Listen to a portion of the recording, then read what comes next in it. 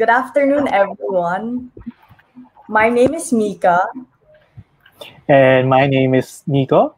And Mika and I will be your host for today's webinar. Before we begin, if any of you have questions regarding the discussion, please don't hesitate to send them to us by entering it in the comment section of whatever social media platform that you are watching this on, and I will be here along with Nico to relay them to our guest speaker. Yes, Mika. So everyone, welcome to the live learning webinar series of esme.ph. It is an e-learning marketplace for Filipino professionals where one can develop relevant and in-demand skills through masterclasses in different fields of learning. So if you want to learn more about us, feel free to visit our page at www.esme.ph. That is www.esme.ph. So for those who are watching this on Facebook or YouTube, feel free to share the link to the stream to the people who you think will be interested in today's webinar. Thanks for that, Nico. Again, we are inviting everyone to join us in our live learning series, where seasoned experts, such as our speaker today, in various fields from agriculture and business, to marketing, to futures thinking, to writing, to relationships, to health and fitness, and more, help you develop your skills and advance both in your personal life and in your career. If you're interested in learning more about the live learning series, again, just head on over to our website, www.esme.ph, and click on the live learning tab. We really hope that you can join us. So yeah, I bet everyone is so excited today for what we're going to learn.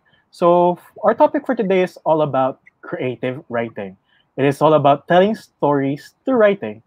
Beverly Cleary once said that if you don't see the book on the shelf, then you write it.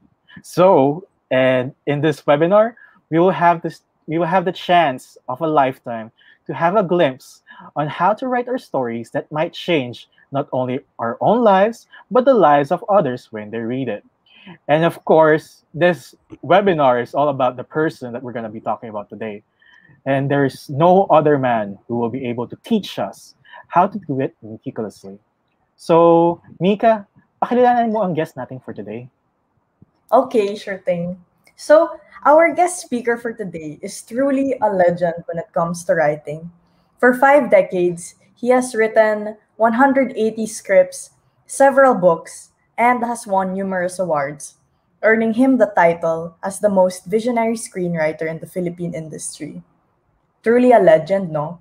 Ladies and gentlemen, let us all welcome the man behind Philippine cinema's most notable works, such as Himala, Salome, Brutal, and many other award-winning TV shows that made huge impacts in our lives and in society.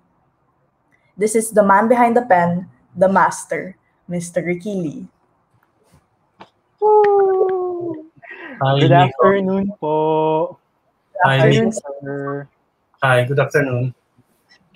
Welcome po, sir, to our webinar for today. So, kamusta po kayo ngayon? Okay naman. Ang daming Zoom meetings and deadlines. Madaming Yes. trabaho. Mas dumami Relatable. ang trabaho. Ngayong pandemic, parang mas matrabaho. Mas Oo nga po eh. harassed sa deadlines. Opo. True. So, before we start our questions po, sir, pwede po nyo ba maybe we can have like short story lang about yourself po. Like, when you were, ang bata pa kayo, ano po yung journey nyo po for through being a writer? Okay. Bata pa ako, mahilig na akong magbasa ng comics. Maski di pa ako marunong magbasa, binabasa na ako ng yaya ko and then ng kapitbahay. So, natuto ako magbasa maski hindi pa ako marunong magbasa. Para na-associate ko yung mga drawing sa mga letra. And I think that's what got me fascinated into telling stories, creating stories. Kasi ang dami-dami ko nababasang comics and then eventually magazines and books. So gusto kong gumawa rin na ganung kwento. So bata pa, nag-try na ako magsulat. nakapagpapublish ako ng short story nung nasa 4th year high school ako sa Bicol. Pinadala ko dito sa Manila, na-publish siya. And after that, yun ang naging trabaho ko para mabuhay, magsulat at mabayaran sa pagsusulat. Nagkaroon ako ng ibang mga trabaho on the side, waiter, salesman, and so on. Pero all that time, mula noon hanggang ngayon, writing yung naging buhay ko at ikinabubuhay ko.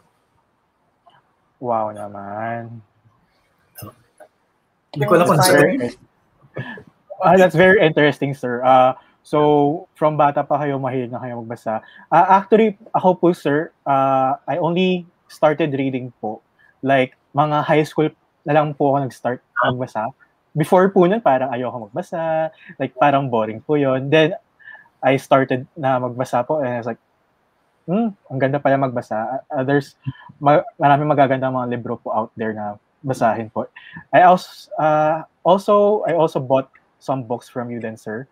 Like Trip to Quiapo. It's very interesting po. I love it.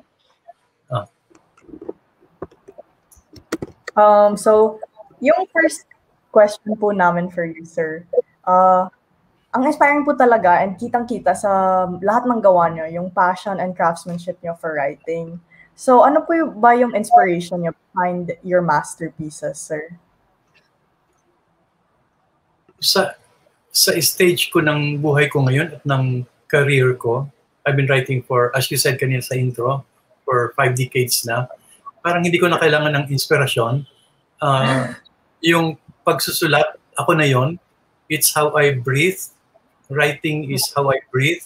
So if I stop writing, parang I'll stop breathing. So whether may inspiration o wala, may deadline o wala, I have to keep writing because I'm a writer. Otherwise, parang tumigil akong mabuhay.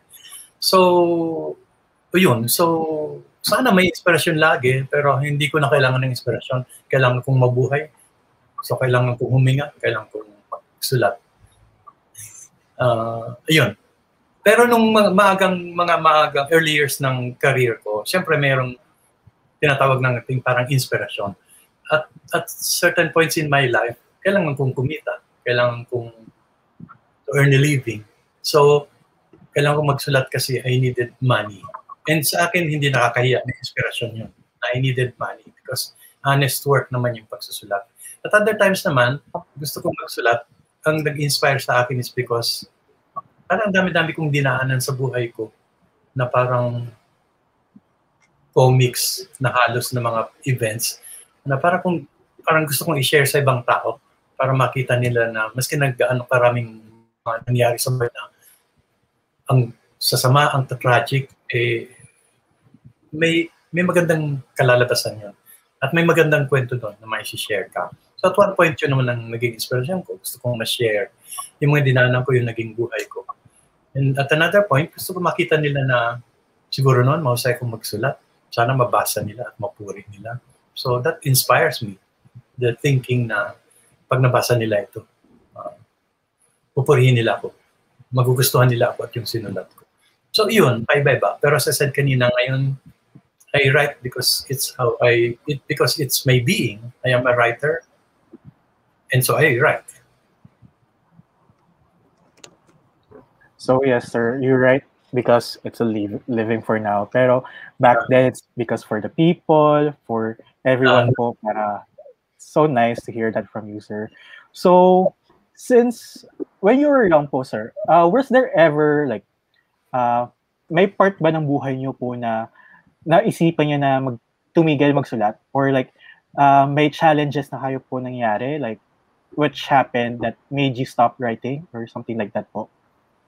Yeah, I think maski na anong profession or calling ang puntahan mo, I think darating yung time na hindi yata ako writer or ayaw ko na magsulat or ang hirap parang magsulat or hindi ako mahusay. I think darating yung ganong akyat baba ng tingin mo sa sarili mo at sa nagawa mo. And I think darating lagi yung punto na ayaw mo na magsulat. And I think it's healthy.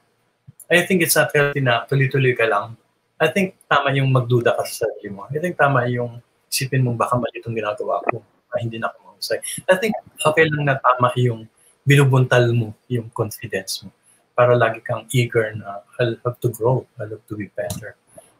And I want to be better. So, yeah. So, ang daming dumarating ng ganung mga okasyon.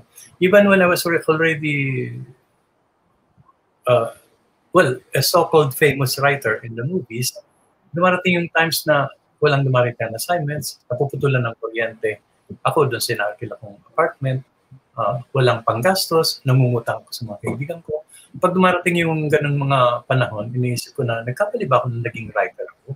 Baka naging businessman na lang ako or kung ano pang trabaho na mas stable yung income ko. Sa halip na freelance writer ako. So again, dumarating yung ganun mga pagdududa. But then eventually, you realize na hindi, ito yung gusto mong gawin eh.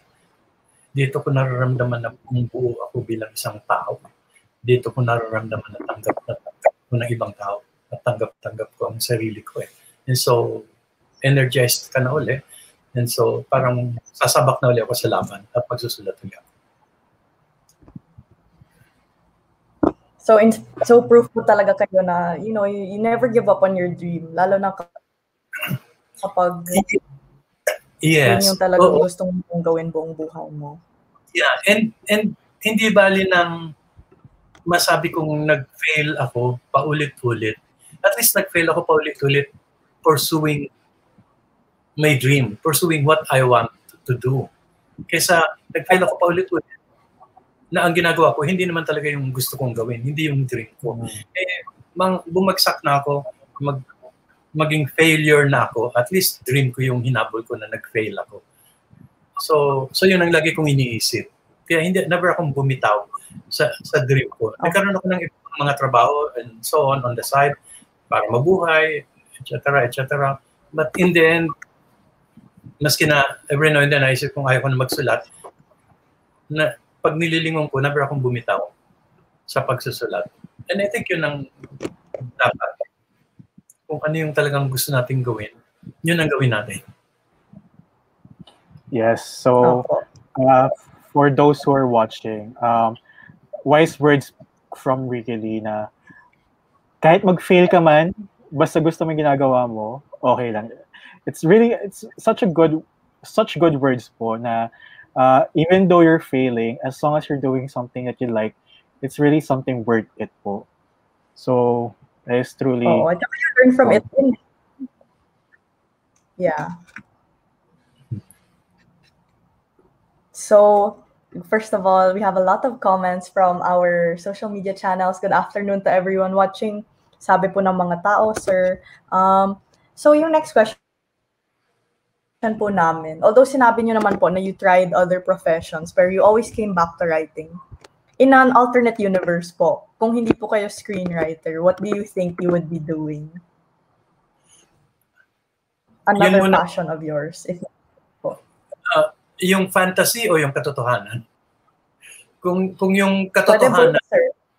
sige. Kung yung katotohanan muna, wala akong alam na ibang gawin. Hindi ako marunong magluto, hindi ako marunong... Wala akong alam na ibang gawin. So, kung hindi ako nagsusulat, hindi ko alam. Buti na lang marunong ako magsulat. And even if, ang iba kong trabaho ngayon, pagtuturo kung paano magsulat. It's the only thing I know how to do. I'm so clumsy in life. Wala akong alam na ibang gawin. I don't think I'll survive in an island or in an apartment na walang ibang mga tumutulong sa akin. So yun, wala akong alam na iba. Magsusulat talaga ako at magsusulat. Maski na kamuhian nilang sinusulat ko kasi that's the only thing that I know how to do. Yung fantasy, nung ko pa sinasabi ito, and fantasy nga kaya mahirap paniwalaan, gusto ko talaga maging singer, rock musician, if possible.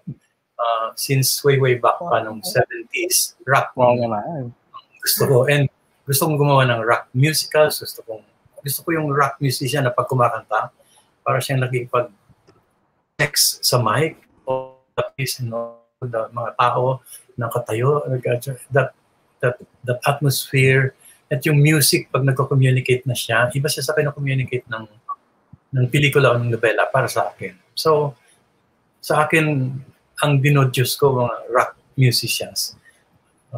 Pero, fantasy yun. Wala ako sa tono, hindi ko alam, pag kumakanta ako, hindi ko alam, saan ako e-entra, huhuli, anong pitch, tsaka iba-ibang pitch ko pag kumanta. In short, hindi ako kumakanta. Wala akong alam sa music at all. So, yun yung fantasy. In another world, in an alternate universe, I'll be one. Baka in another universe po nga, if Yeah. there's parallel universe po like the movies, baka rockstar si Really, and a lot of us, marami tayo dito sa atin na nagkumakaway-kaway lang. Oh, Ricky! Bibigyan ko kayo ng free Did you ever tickets. try po ba, sir? Nagsulat Ano yan? po ba kayo ng mga songs? Yeah, songs, Have you ever yes. tried them? Yeah, yun ang frustration na medyo realizable na dream. So yeah, I've written some songs, and eventually nakapagsulat ako ng musicals like yung Himala, ginawa namin musical. So I wrote the libretto and I co-wrote the lyrics with Vincent Jesus. I did Kabesang Tales, I wrote the lyrics.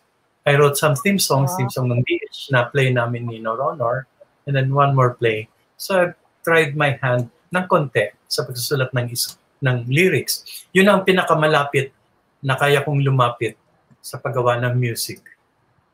So yun. And isa sa dreams ko ngayon na I think doable, realizable, makagawa ng marami pang musicals sa stage man o sa pelikula. Okay po. Actually, may nagtatanong po right now from the comments right po. Pangalan niya po is si Pizza. So, tinatanong niya po, sir, ano po daw yung inspiration niyo sa pagsulat ng Para Kay B? Sino ba talaga daw si B? Actually, inspiration ko sa Para Kay B, yung desperation ng aking mga kaibigan. Kasi ang dami-dami kong kaibigan through time na, ano ba to, mas mahilig silang magkwento sa akin pag puro yung pagiging broken-hearted nila, yung pagiging sawi nila, mas yan ang mga gusto nilang ikwento. Pag masaya sila, kuminsan nililihim nila, o kuminsan nagkikwento lang sila, yung saya-saya ko, may boyfriend na, girlfriend na, and then wala na. Pero pag sawi, ang haba-haba ng mga kwento nila. So parang daming ganun. And then when I start looking around, parang karamihan ng mga tao sa palibot, mas marami talaga yung broken-hearted. So doon nanggaling yung idea ko na parang may quota yung pag-ibig. Sa 5 umiibig, isa lang ang nagiging masaya. So from there, ayun na, inisip ko na ganito. Yung si B, well, initially, in a literal sense, si B is Bessie, yung character na kinainlaban ng isang character ko dun sa novela. But in the end, it represents all of us. Usually, meron tayong iniibig, minamahal na isang bagay, isang tao, na more often than not, hindi natin nakukuha. Hindi natin nakakatambal. Hindi natin totally nayayakap. Parang mawawala siya bukas o mawawala eventually. Merong mga B sa buhay natin na ganun. Hindi mo totally mayayakap ng panghabang buhay. So naisip ko na, in a way, it represents that kind of love na most of us have. And kuminsan yun ang love na nagtatagal. Yung love na hindi natin nakuha. Yung love na dala natin sa puso natin, sa utak natin na napakatagal.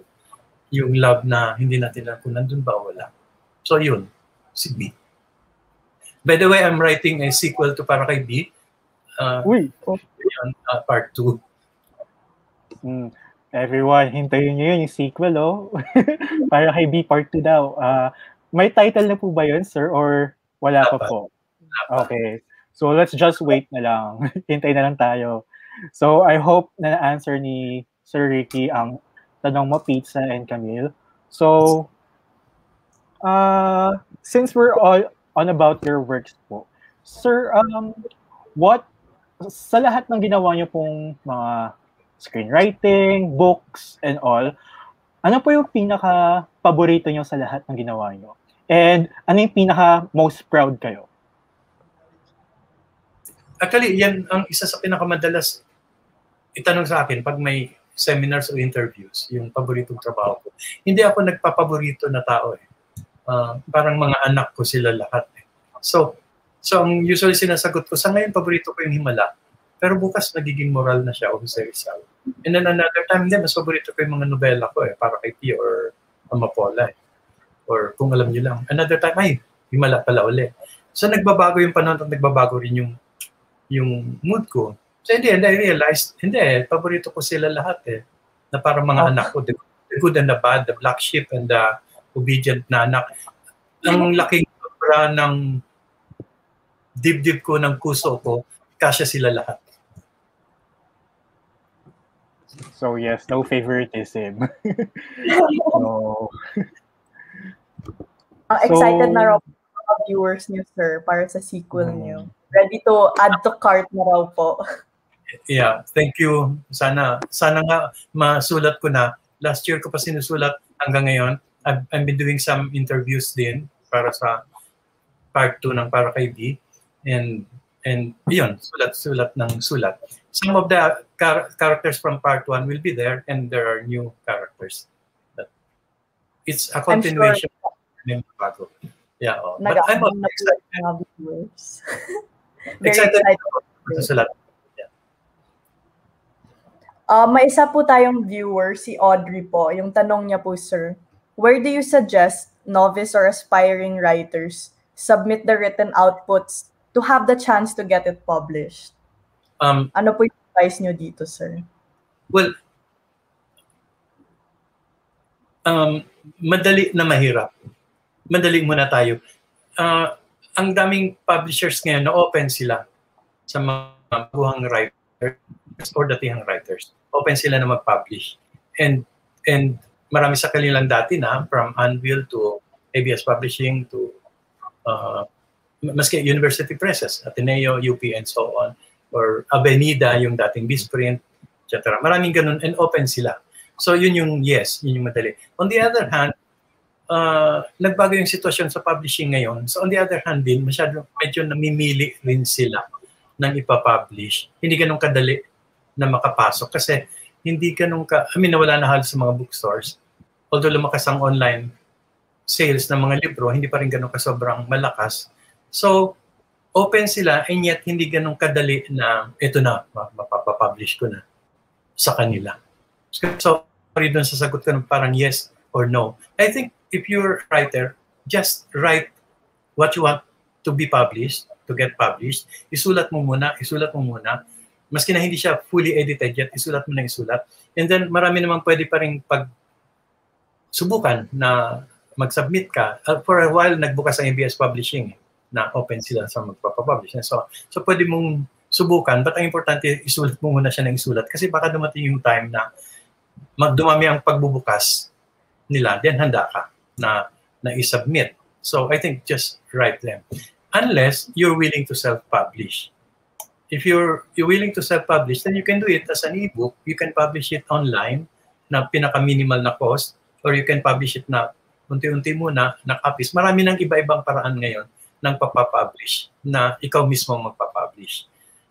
Ako ang nagpapublish. Nangungutang ako ng pera sa mga kaibigan, then nagbebenta ako ng ibang mga, binibenta ko before the book comes out, binibenta ko na siya para yung part ng sales na gagamit ko sa pagpapublish niya.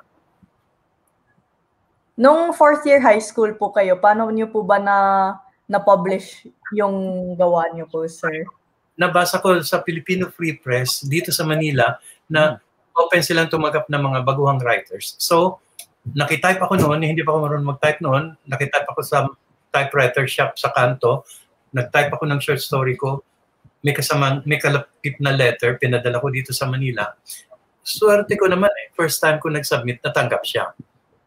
Ang lagi kong kinikwento, siguro na ako yung publisher dun sa sulat na sinama ko dun sa short story ko.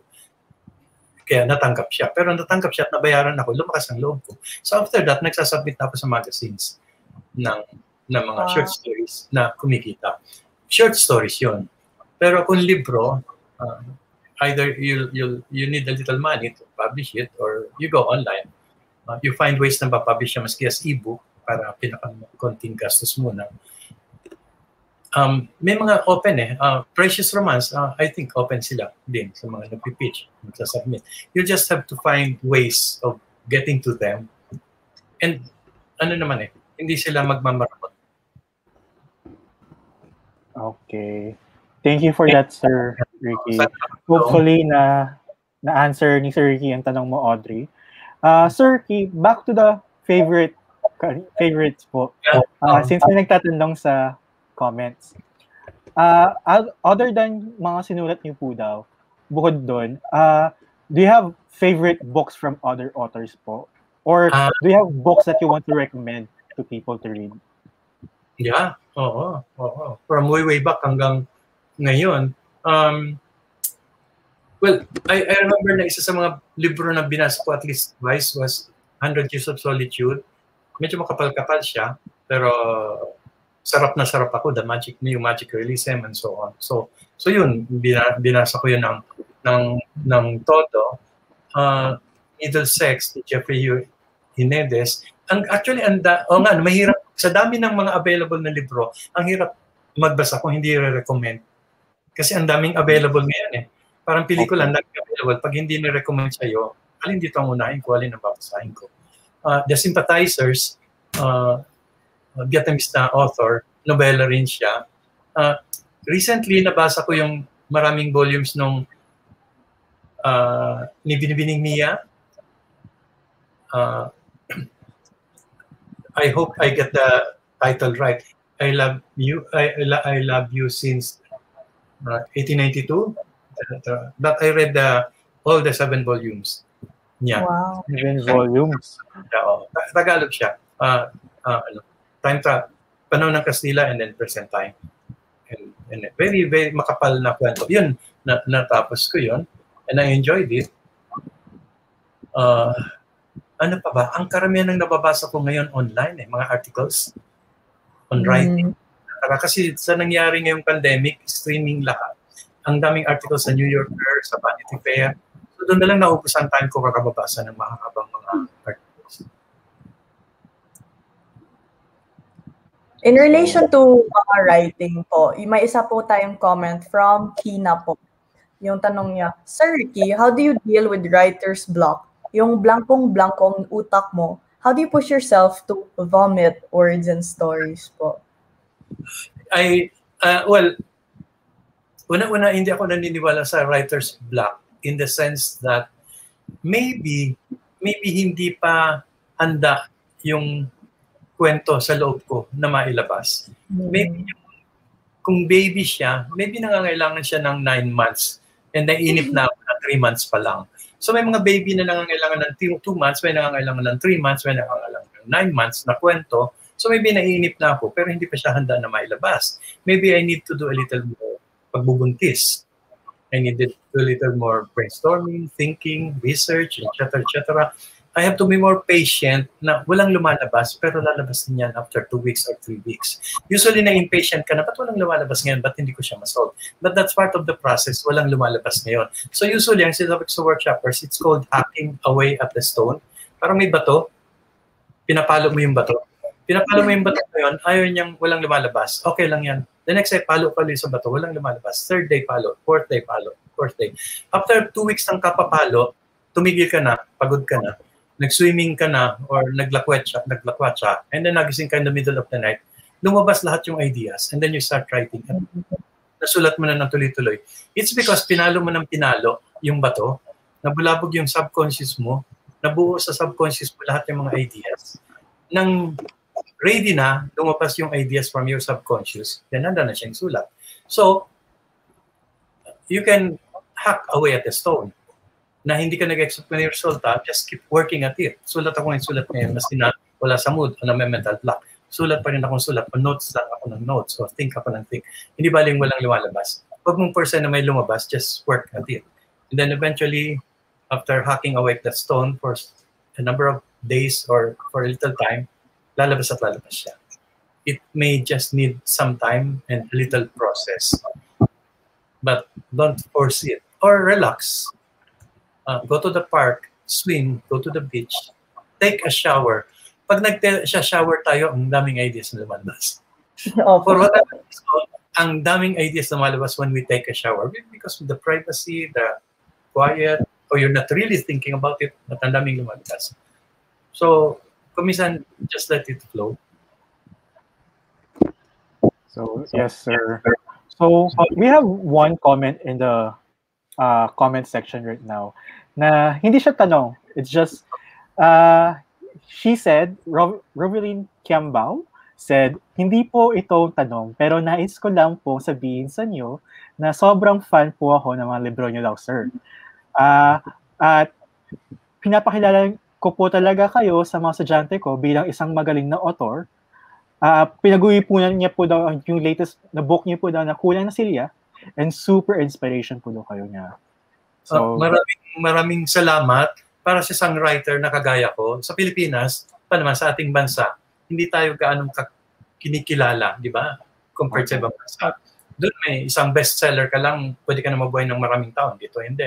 And so on. So, para sa isang writer sa atin, sa Pilipinas lalo na, malaking bagay yung na-appreciate yung trabaho mo, lalo na ng gaya ni, sorry, hindi ko na ko yung pangalan niya, na ni Robilin na teacher. And kung may paraan, huwag mo na pag-ipunan yung kulang na silya, pwede ka naman yung padahalan ng kopya na libre. Wow! Ikwento mo lang sa mga estudyante mo, that's okay. Ayun, so, but salamat sa comments at pag-appreciate sa mga sinusulat. I think na-touch din si Robilin. Super naman, di ba? Na-mention siya. So, sir... Yeah, I think in the end, yun ang mahalaga sa writer eh. I mean, mahalaga na kumikita because you have to earn a living and mahalaga na bumibenta mga libro. But I think in the end, ang mas mahalaga eh, nakakonekta ka sa reader. Opo. With every single book na sinulat mo or every single story na sinulat mo, pag nakakonekta ka, then it's all worth it na eh. And so yun ang hinahanap ng mga writer, makakonekta ka, ma-appreciate ka ng isa, nabasa ka, at na-appreciate niya. So, yun, it makes us so grateful.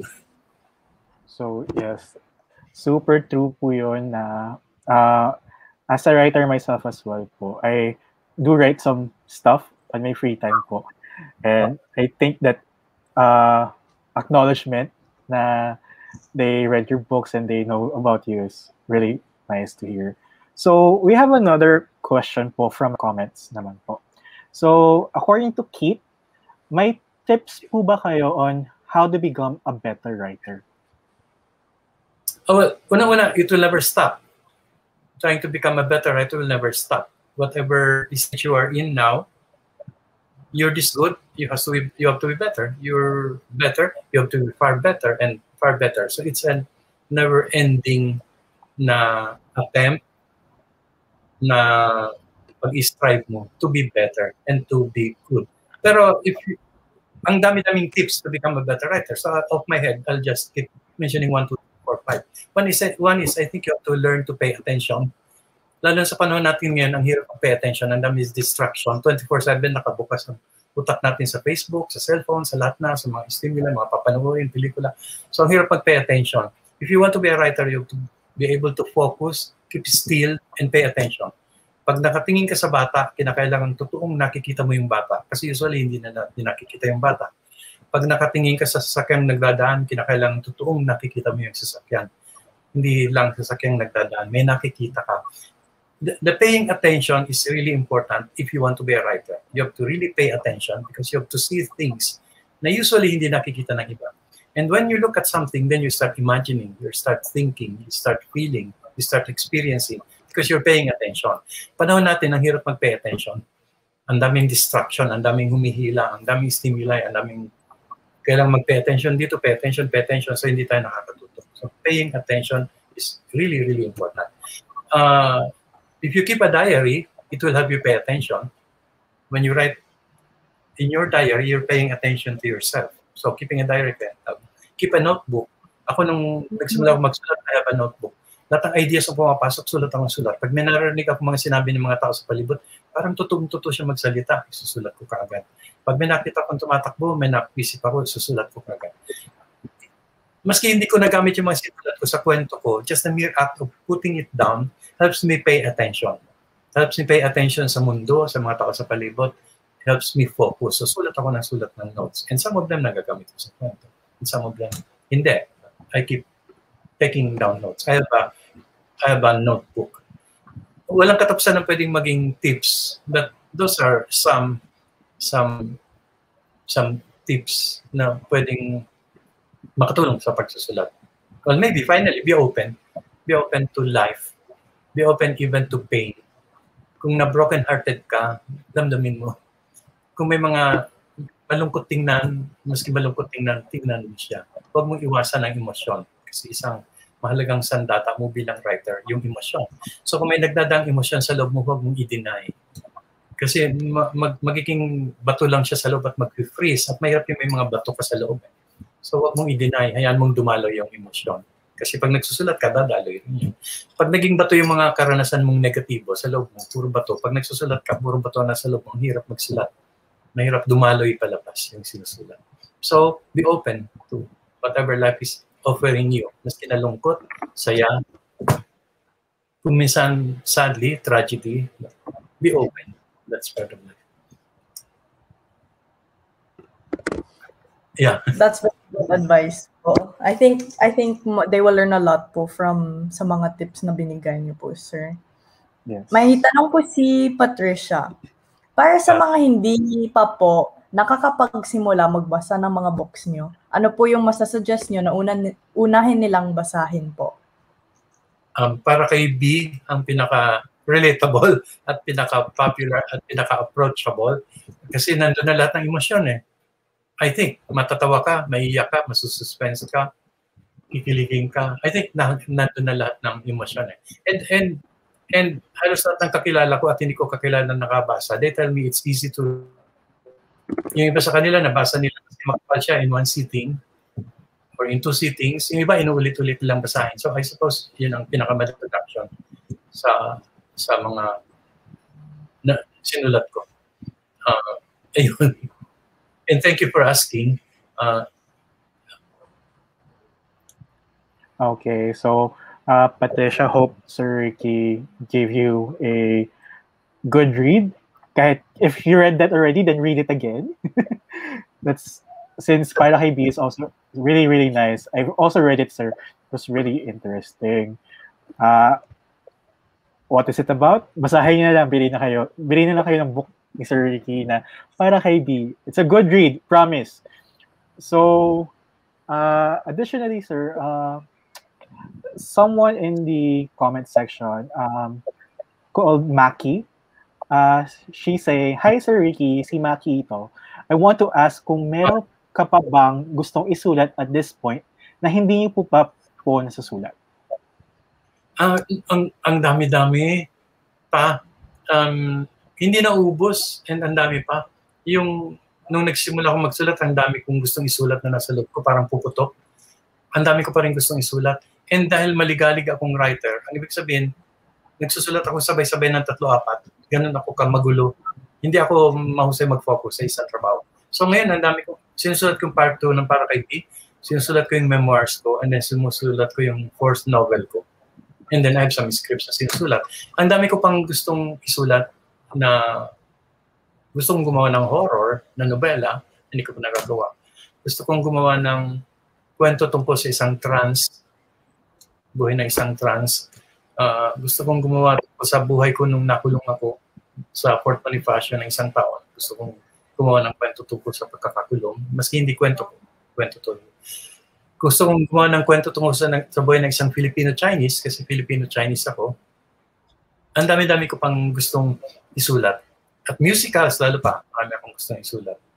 Musical. So, oo, yun. So, ang dami ko pang gustong isulat. Sir, na-mention niyo po na kulong po kayo. Pwede niyo po ba kwento yun right now? Like, quick lang. I'm interested po ang nangyari. Well, nung estudyante ako sa UP, naging aktivista ako. Hindi ko natapos yung course. Nung 4th year ako, AB English ako sa UP. Hindi ko natapos kasi nag-martial law. And so, naging involved ako. And so on. And then, nakulong ako ng 1 taon. And then, nakalabas ako. Well, napagbayaran ko na kung ano man yung sinasabi nilang ginawa ko noon. Ng 1 taon pagkakakulong. So yun. So, 1 taon sa loob ng kulungan. You cannot imagine. Well, usually isipin natin very green. Yes, very green. Ang kanin, may uod, tatanggal pa namin ang uod, and so on and so forth. At wala akong pamilya. So, paisa-isa lang dumadalaw sa aking pinsan, and so on. But there was so much warmth and friendship sa mga kasamahan sa loob. There was so much passion. So, may good side and bad side din. Pero, nawalan ako ng isang taon sa buhay ko. So malungkot pa rin. But I learned a lot. Thank you for sharing that, sir. Mabuti That's kind of interesting, no? Yeah. 1 year sa kulungan. Tapos, baka in the future may makita tayong book ni Sir Ricky Lee na isang taon sa kulungan or something. Hindi ako, I don't know what to do. Sir, yung mga readers niya. May tanong po, Sir CGR. Sir Ricky, ano po yung madalas niyong napapansin na mali or flaws sa mga screenplays na nababasa niyo na galing sa mga baguhan at aspiring screenwriters? Una, minsan ang dami nilang gustong sabihin sa isang script. Kasi kung baguhan ka, gusto mo isulat mo na lahat at patunayan na mahusay ka. Hindi mo nakikita na ito siguro 3 scripts ito 3 pelikula ito Gusto mong sabihin na lahat. So, wala namang masama na maraming gustong sabihin. Pero dahil baguhan ka, hindi mo siya masabi ng maayos at ng buo. So, nagiging 3 pelikula siya sa isang pelikula. 3 script sa isang script. So, kuminsan, kailangan makita mo na, hindi, be patient. Yung iba dito, sasabihin mo sa ikalawang mong pelikula. Yung iba sa ikatlong mong pelikula. So, yun. Kuminsan, ang dami-daming gustong sabihin. Nawawala yung kaisahan ng script. Ang isang kasalanan ko nung nagsisimula ako, masyado akong verbose, masyado akong madaldal sa mga characters ko. Hindi ko nakikita na kaya na to ng artista ko na gawin. So, isang tingin niya, yung 5 sentences, pwede ng 2 sentences lang pala. So, ang mga sinusulat ko noon, ang kakapal pa. And so on. But part yan ng learning So, yun. Ano pa bang madalas nilang walang gustong sabihin. Gusto magkwento ng kwento, itong nangyari, kinidnap hanggang nakalaya. Pero ano ba talaga ang gusto mong sabihin? Walang gustong sabihin.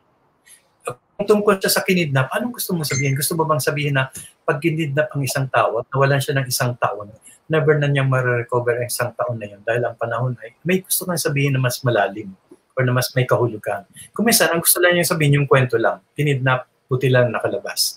So may mga scripts na gano'n na walang lalim ng gustong sabihin. Maski nagaano ka babaw sa tingin ng kwento, may gusto siyang sabihin tungkol sa buhay. So yun, kuminsan din gano'n. And then finally, kuminsan mga tripe, paulit-ulit na character. Yung prostitute, the same prostitute. The teacher is the same teacher. So parang walang bago, walang fresh. Sorry, para ma-wrap up ito, na flow sa mga screenplays. I think ano man ang pagkukulang ng script na isasubmit mo, baguhan ka man ano, ay importante boses mo. Baka yun ang mas pinakamahalaga. Kung ang maraming mga writers nagsusulat na trying to be like this or like that. No, write like you. Kung ano yung boses mo. Kung ano yung malapit sa'yo. Kung malapit sa'yo ang feeling ng not belonging, write about that. Kung malapit sa'yo ang tungkol sa mga inabandon na, write about that. Yung boses mo. So, huwag mo na isipin na maging correct o maging kagaya. At huwag mo isipin maski mo sinabi ko. Di bali na kung anong mga gano'n lahat, ang daming gusto sabihin. Basta boses mo yan. Yan ang mahalaga. So, yes, sir. Actually, may comment tayo right now na nagsasabi, advance happy birthday daw, Sir Ricky. No questions, but I just want to say thank you for inspiring me that kulang na Celia made me read it and write again. So, this is a viewer named Nikki po. Nikki Hipolito. So, ilan po birthday nyo? I want to know what's your birthday, sir. Advance happy birthday po. Yeah, March 19. Thank you, Nikki. And I'd like to read what you've written. So, advance happy birthday then po, sir. March 19. Thank you. Parang may sa pelikula ng ABS-CBN sa KTX, mayroong parang festival ng mga films ko during the week of my birthday, starting with sa Parada, March 15. I think sa iTunes, sa KTX, and sa Apple TV or what. Anyway, sa Facebook, and then Moral, Carnal, Himala, and so on. Nag-plug ako, sorry. Go lang, sir, it's fine. So you can watch, hanapin nyo na lang kung saan makakita yung mga yun. Starting March 15, sa Parada muna. Sa Facebook page. Nasa Facebook page ng ABS-CBN Film Restoration. Ayun, excited na sa siguro mo. Manood. Ako din excited ako. I will watch that for sure. Me all. March 15, I'll book that in my calendar. Check ko muna kung anong time. So, other than that, sir, so let's talk about sir, your right now, since we answered a bunch of questions na po sa audience, let's talk about po your live learning series that you will be doing with us po in the future. Soon, actually. So, yes, what will we expect from you, sir? What should we expect from your future live learning series masterclass? Unang-una, it's a storytelling workshop for everybody. Even for those na hindi naman nila ambisyon na maging writer, whether sumulat ng nobela or gumawa ng script sa pelikula. It's a workshop for everybody na gustong gumawa ng kwento at gumamit ng kwento sa buhay man nila o sa trabaho. And lahat tayo gumagamit ng kwento whether nagtatrabaho tayo sa advertising or whether nasa HR ka o whether doctor ka, pinakausap mo ang pasyente mo, whether newscaster ka or engineer ka, lahat tayo gumagamit ng kwento. Even sa personal lives natin, gumagamit tayo ng kwento. Sa relationships natin, sa mga anak natin, kwento ang ginagamit natin lahat. And hindi tayo aware na gumagamit tayo ng kwento o elements ng kwento sa buhay man o sa workplace. So, basically, yung workshop na yun is kung paano effectively to the max makakagamit ng kwento, whether sa workplace or sa buhay or sa pagiging writer din naman. Kung gusto mo maging writer, whether fiction or non-fiction or pelikula or stage play, lahat yun, ang pundasyon nun, elements ng storytelling. So yun, yung pag-usapan doon sa workshop na yun.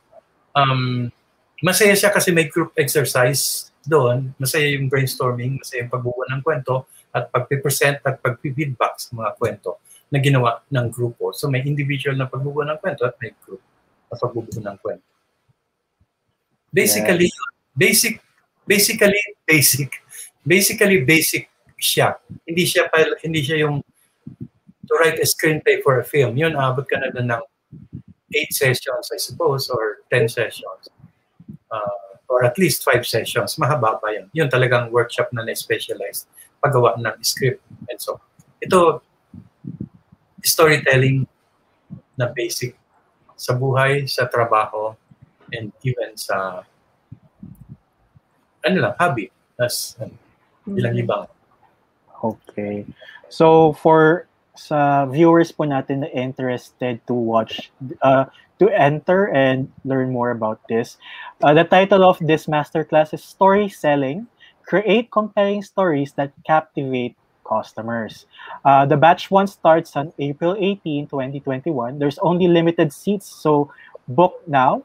You can claim your discount today at our website at www.sme.ph, or you can click in the comments. We have a link posted there. So in case you're interested in learning more about Sir Ricky and storytelling, then enroll now. So Mika? If hindi namin matanong yung mga questions nyo, then you can ask Sir Ricky himself in the live learning series. Diba? You get unlimited Zoom access, worksheets, and the chance to speak with Sir Ricky himself. So, yung mga tanong nyo po, pwede nyo itanong sa kanya mismo if you join the live learning series. Actually, ang daming ang comments, sir. Ang dami. Dinadaanan namin ni Nico. There are a lot. Yes. There's so many comments about... Very eager to learn sila po. Yes. That's nice. So, maybe we can do a bit questions pa. Let's do 2 more questions, then let's continue with our own questions.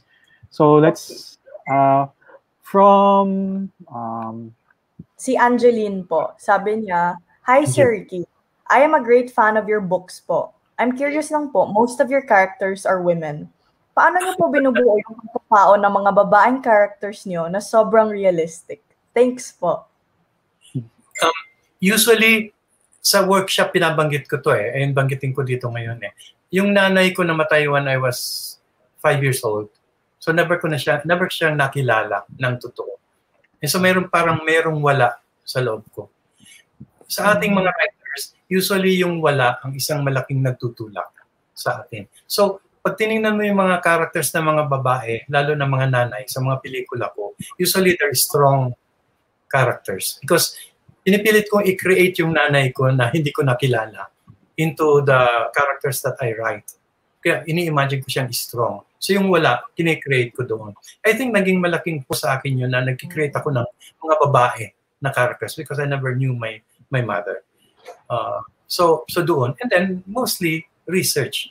When I did Para kay B, I did a lot of research. Hindi ko sinasabi, ay kilala ko na ang kanyan, ay alam ko na yan. Ay may kaibigan na akong lesbian or gay. I still did a lot of research even if kilala ko na sila.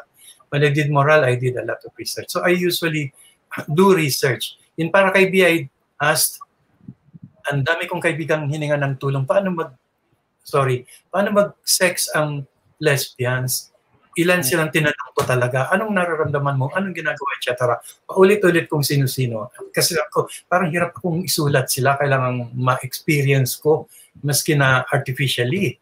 Kasi I wanted to see na dalawang klase ng making love na nandun. So I did a lot of interviews. So research, interviews, I do a lot with women. And I'm fascinated with women because I know na isa sila sa pinaka mababa ang tingin natin. Kung minsan, hindi natin nakikita ng tama at ng totoo. So, since way back, maski sa mga pelikula ko, may mga pelikula ko, moral, mga tungkol sa babae. So, I've always been interested sa plight at sa advocacy tungkol sa babae. Okay. So, now we know bakit puro babae. Actually, may nakita po sa comment section right now na very interesting. He asked po, Nailab, N-O-V-I-S, I hope I pronounce your name correctly. Paano ko bubuhayin ang aking kwento upang makapasok sa puso at isip ng mga makakabasa nito? Isipin mo yung need ng babasa. Lahat tayo may need eh. Kung ang karamihan ng audience mo, ang need nila is to feel that they want to belong, then yung isulat mo ay tungkol sa characters who want to belong. Kasi yun yung need nila. Kung ang need ng audience mo ay wala silang identity, walang silang nararamdaman na identity kasi batak-batak nilang pagkatao, then write about that. Write about the need of your audience. Kung ano yung need nila. Kung ang need nila ay pagmamahal, applause, then write about that. Papanoorin ka lang nila, babasahin ka nila kung nakikita nila, nakukuha nila yung need nila mismo. At lahat tayo may mga ganong need. Medyo mahabang discussion ito sa workshop na ang ganitong discussion. Pero lahat tayo mayroong need. You tap into that need. Then, susundan ka nila at panunurin ka. So, yes, I hope that nakaka-excite naman po yung sagot niya. Yes. I think a lot are excited rin to join the live learning series. Madami silang tanong eh. May isa pong comment, hindi po ito yeah. There's one from Gawad Valenzuela. Sabi niya po, isa sa mga prized possessions ko ang trip to Quiapo with Sir Ricky Lee's signature. 2001 pa yon when he signed up during a workshop. Very humble si Sir and a great mentor. I'm now a freelance TV series writer abroad, copywriter, and e-commerce writer. Si Sir Ricky ang naging malaking motivation ko sa kabila ng lahat ng challenges ng pagiging writer. More power, Sir Ricky. Thank you, Adjo. And just hearing this from you makes me feel great, proud. Makes me feel it's all worth it. Magpa-workshop, maglabas ng libro na gaya ng trip to Quiapo. So, thank you. So, I think we're running out of time na po. So, thank you very much po, Sir Ricky, for sharing all your expertise with us. Isa ka talagang tunay na inspirasyon para sa ating lahat. So, bago natin i-end tong webinar, meron po ba kayong gusto i-plug or do you want to tell something else to our viewers po? Ano ba? Hindi ko inisip na may ganitong parting words. Well, para doon sa lahat na gustong magsulat, usually ang una niyong isipin, baka hindi ako marunong magsulat o baka hindi ako marunong gumawa ng kwento. lahat tayo may kakayanang gumawa ng kwento. Lahat tayo pinanganak, wired yung brains natin para gumawa ng kwento. So, huwag kayong matakot na hindi nyo kakayanin. Kuminsan kailangan ng konting guidance, o kailangan ng konting workshop, o kailangan ng konting inspirasyon o tulak.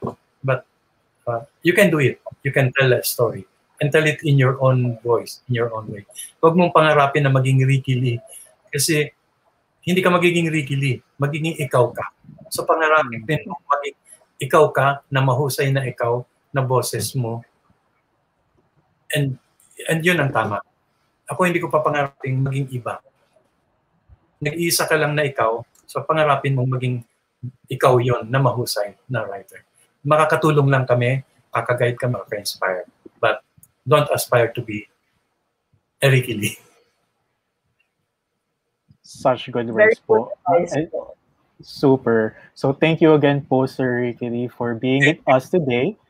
And hopefully everyone who is here listening in, we do, once again, I'm going to plug again the live learning series of Sir Ricky Lee. It is called The Storytelling, Create Compelling Stories That Captivate Customers.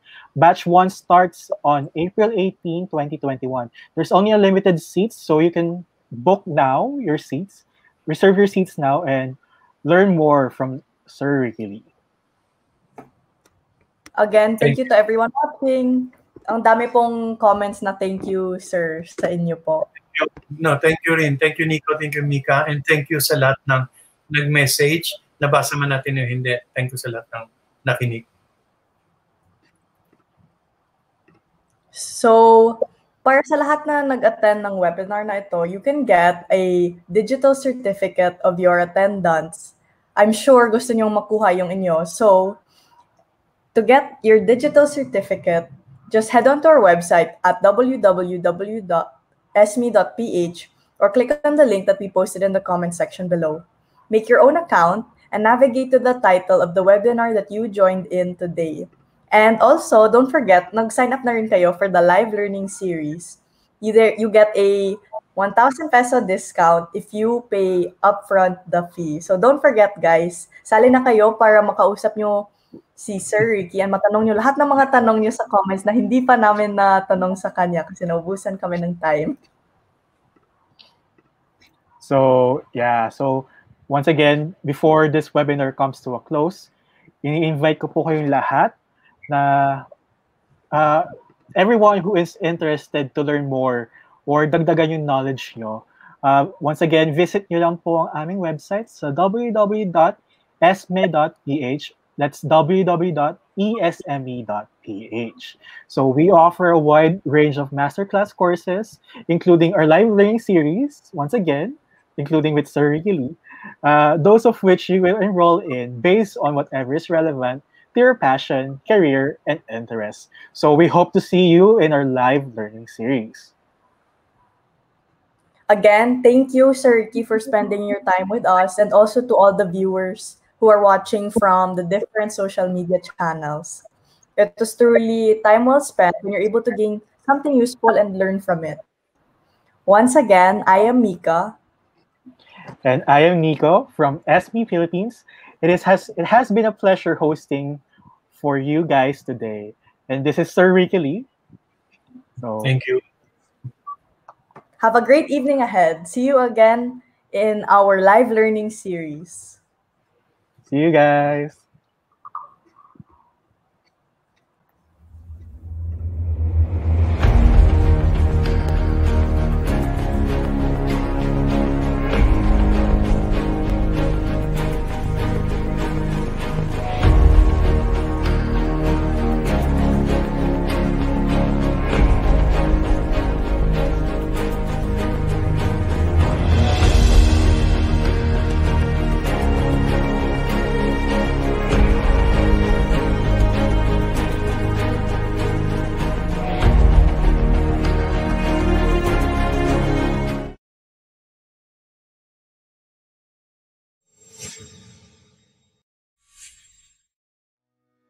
If there's anything I learned in my 5 decades as a screenwriter, playwright, and novelist, it is that stories have the power to inform, persuade, and inspire people. Ang pinakamagandang skill na mahahasa mo bilang isang manunulat ay ang abilidad na alamin kung paano tatago sa puso't isipan ng mga tao ang iyong nilikhang istorya. But not everyone can do this easily. Madalas, nahihirapan tayong iparating ang ating damdamin sa lahat ng aspekto ng ating buhay, sa eskwelahan, sa trabaho, sa ating mga relasyon. This is why knowing how to sell your story in just the right way to best send your message is a crucial skill. Maging sino ka man o saan ka man ngayon, we all need to discover this capability of connecting with people. Storytelling and story selling are timeless assets that you can always apply in your daily lives. Which is why my live learning series, Story Selling, Create Compelling Stories That Captivate Customers, will teach you the art of making winning stories. In this workshop, you will learn how to create empowering and persuasive narratives, pitches, and stories for business, marketing, branding, PR, and many more, as well as develop valuable communication skills you can use in your everyday life. Ano pang hinihintay mo? Reserve your seat by clicking the link below.